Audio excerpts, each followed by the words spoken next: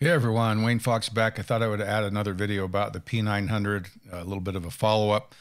I've been using it for about 3 weeks now, and one of the things that's a little confusing about this printer is the two options that are available that aren't on other Epson printers. One is called Black Enhanced Overcoat, and the other is called Carbon Black Driver Technology. Now, when you go through the various quality settings, as I showed in my last video, the Black Enhanced Overcoat is something you can turn off or turn on. And if you want to get the carbon black technology, then you use the actual maximum settings. And I thought, well, okay, let's test it out. So what I did was I printed this target print at each of those settings. And one thing to understand is, I didn't bother with the 1440 non-photo because I think most photographers want to go with the interweaving or the microweaving, which gives them a little better quality. So I did 1440 photo microweave without black overcoat and with black overcoat, and then I did 5760 without black overcoat, and then I did 5760 at max quality. And what I'm trying to discover is it take more time? What's the real difference? And surprisingly enough, it obviously is making the printer do more passes to apply this black overcoat, and it takes longer. Let's real quick, we can talk about the times, then we'll talk about what it's trying to do. One thing that's pretty cool is you can go into the history, and as long as you haven't turned the machine off, you can go back and look up your jobs, and you can print out these summary sheets. And what I found, if I do 1440 photo without the black enhanced overcoat, it took 2 minutes and 7 seconds to print the 8x10. If I did the black overcoat, I turned that on, it was 2 minutes and 59 seconds, so about 30% more time. If I went to the 5760 resolution without black overcoat, it took, it looks like it took 5 minutes and 30 seconds. I need to put my reading glasses on. Turning the black overcoat, it goes all the way to 12 minutes and 58 seconds. So from 5.5 minutes to 13 minutes, huge difference, really huge. Then if I go to the max quality setting, which is the carbon black driver, it only takes about 8 more seconds, 13 minutes and 6 seconds. Now, I've heard a few people say that carbon black, sometimes you have to be careful because it tends to block things up. What's interesting is when I did these profiles, one thing I wanted to see was how black the blacks were, and we'll get to that in just a minute. So obviously using the black enhanced overcoat does take more time. It also uses more ink. My light gray is definitely going down faster than the others. Now that's not abnormal, but normally it goes down similar to the gray, and this is going down about twice as fast as the light gray. Visually, I'm having a really hard time picking up any differences at all. I've looked through these prints, compared the lowest quality that I did, which is 1440 photo without the black overcoat, and I'm trying to see if I can pick up. And it's quality level just not a lot of difference. Now I suppose if I got really picky and maybe there's going to be some images, I'm gonna have to try to find something with some ultra fine detail, just to see if that 5760 resolution ever does actually offer an advantage. The one thing I should mention is what the two things are trying to do. The first one is the black enhanced overcoat. So it's trying to eliminate or reduce a phenomenon known as metamerism.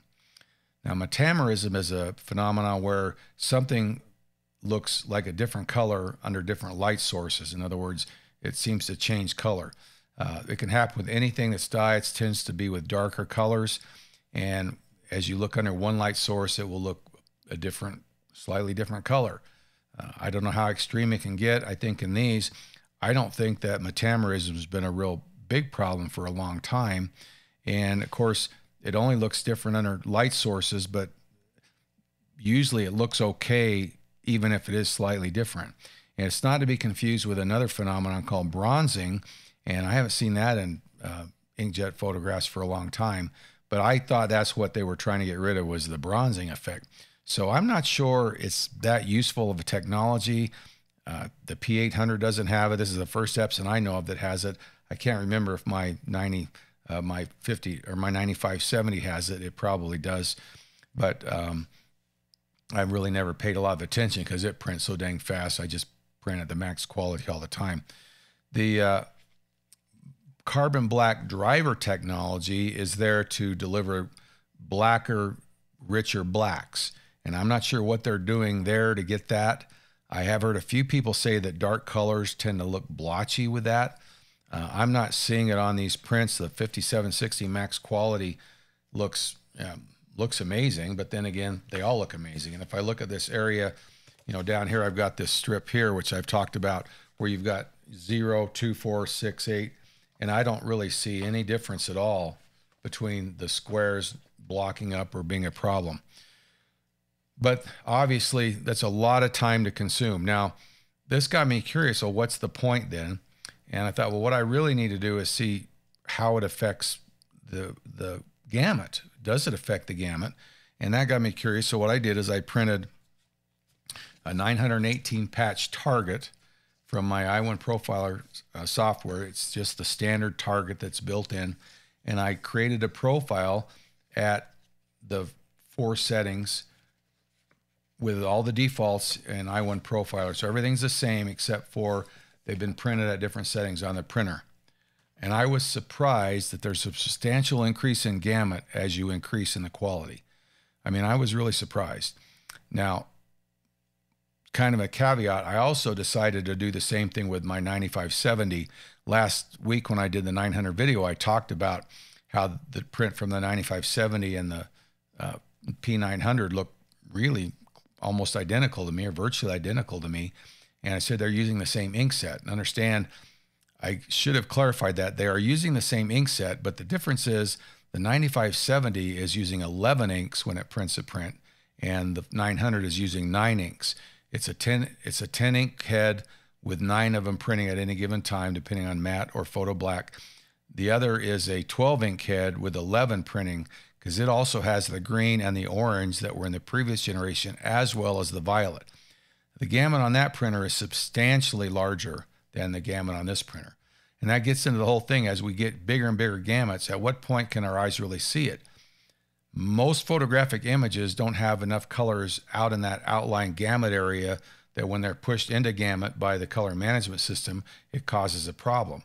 Now, if you get something, I would think probably artificial is a little bit more of a problem. If you're trying to do spot colors, some of those are really outside the gamut of some inkjet printers, and lab places that are doing proofing for pre-press and stuff might be a little more critical.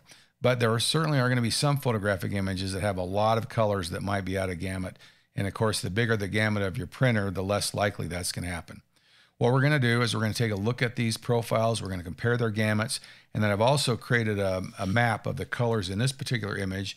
And what we can do is we can overlay the larger profile against the smaller to see what colors are in that area and how much is there, because those are colors that if we use a lower quality setting would have to be pushed into gamut, whereas with the higher quality setting, they don't have to be. Now, I know that might sound confusing, so just bear with me. Let's jump into color thinking. I think it'll become clear as we go. Okay, so here are our 5 profiles I made, starting out with 1440, no overcoat, 1440 with overcoat, the 5760 with no overcoat, and then here's 5760 at max quality. And I've also got over here my 9570, and the 9570 is at max quality setting for that. First of all, if we take a look at the maximum blacks, you'll see that all 4 of these profiles give me the same L3 value, which is 1 point better than the 9800 or the P800 had. My 9570 actually gets all the way to L2, which is really black. Theoretically, 0 as black as you can get. But even with the carbon black driver, we're not getting a, quote, black or measurable black. Now, I think it's a little more complicated than that, because we're also talking about a lot of very low saturated dark colors, and we'll see in a minute that that area of the gamut does expand as we go. If we look at the gamut volume, we start at 738,000 if we use 1440 photo without enhanced overcoat. If we add the enhanced overcoat, it does give us a slight amount of improvement in the total gamut volume. Once we jump up to 5760, that gives us even a bigger jump in the gamut volume, at 771 to 738. And that's, I assuming, because it can lay down more dots, it has the ability to mix the colors and thus create some colors that it can't create with the larger dots when it's doing the 1440 mode. And of course, if we go all the way to the maximum quality, you'll see we're all at 791,000. So substantially more gamut. That's about 10% gain in gamut volume. Visually, very hard to see the difference. I think if you have a lot of colors out of gamut at 731, but they're in gamut, or at 1440, but they're in gamut at 791, might make a difference. And I'm going to kind of demonstrate that here in a minute. Just as a comparison, here's my 9570, and my gamut volume here is 940,000. And as I mentioned, that's because it not only has the violet ink, but it has the green and the orange ink as well. So it's probably the highest gamut printer that Epson might have ever made. I don't remember one with a gamut volume this high. And this is on Epson Premium Luster. Other papers might even deliver more. All right, so next let's take a look at the graphs on this and just kind of compare, and we'll overlay them and show how the gamut grows. And then I've also got a, basically I've mapped all the colors in this image, and we'll see it at what areas where it might make a difference. Let's take a look at that. All right, so we're gonna graph the profiles. Let's start off. This is the 1440 gamut without the black overlay. And if I then go and add the 1440 with black overlay, that just shows you it's larger. And you notice especially down at the bottom. So the black overlay is helping us with the low saturated colors. Going on, if we go and let's turn those two off. This is the 1440 with black overlay compared to the 5760 without black overlay. And as you can see, most of the gain is in the darker tones. A little bit more different, you can see, especially right in this area. Now we're going to compare the 5760 with black overlay. And we get another kind of gain. And notice on the bottom, everything, the further we go, the better the less saturated colors get. And real quick now, let's just compare that to the 1440. And as you can see, there's a little bit of difference, especially in the lower saturated colors. The lower we go, the darker, and the closer to the middle, the less saturated. Just as a comparison though, let's turn that off. And this is the difference between the lowest quality setting of the P800 or P900 versus the gamut of my 9570. And you can see it's substantially larger in almost all respects. There's a few that are very close to the same. Usually when this white disappears, it's because they're virtually identical. But look at all the difference in these colors here. So now the question would be, when does it make any difference? And to do that, we're going to go back to this one versus this one. And I really don't think there's enough gamut difference to be visually substantial. And one way I can test that is to map out the colors. Let's turn those off for a second. And these are all the colors that are contained with that image. Now, what I did was I reduced the resolution dramatically to try to isolate the colors, because if I did the image as a whole, it would take forever. But if we turn on our lowest quality setting, then all the colors outside of this area have to be, by the color management system, has to map those into gamut. And it does that in a rather remarkable way. And if you really want to know how that works, because what's going to happen is, once I map that in, all of these colors are going to be moved in relationship to each other. I've got a video that shows that really well. It's the 4th video of my color management series.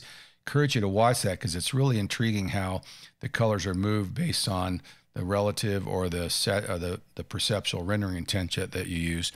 But what we want to look at is the areas between the white, and those are the colors that would benefit from the improved gamut.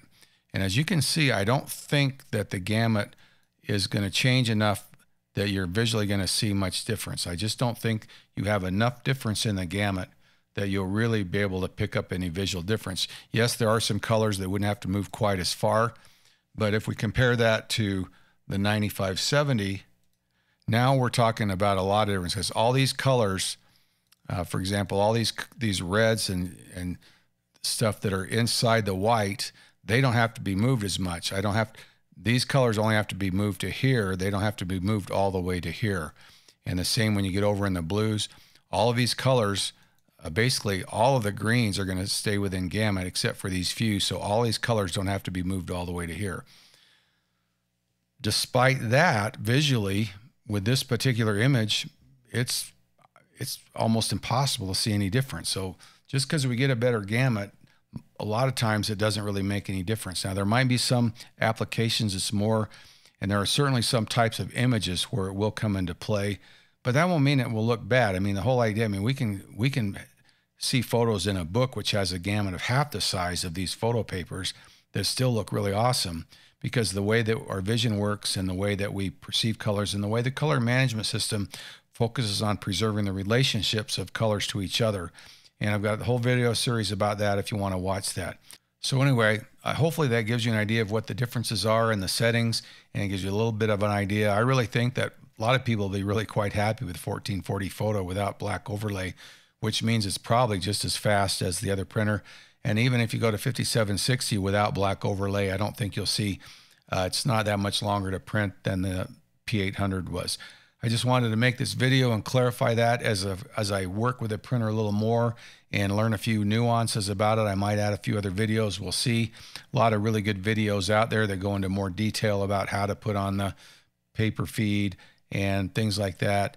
And I don't know that I really need to get into those. I just try to, this is my perspective on it, just trying to give you how I feel about it. Glad I bought it. Anyway, hey, thanks for watching the video.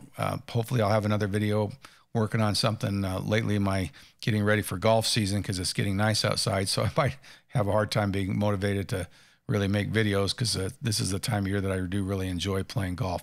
Anyway, hey, thanks for watching. See ya.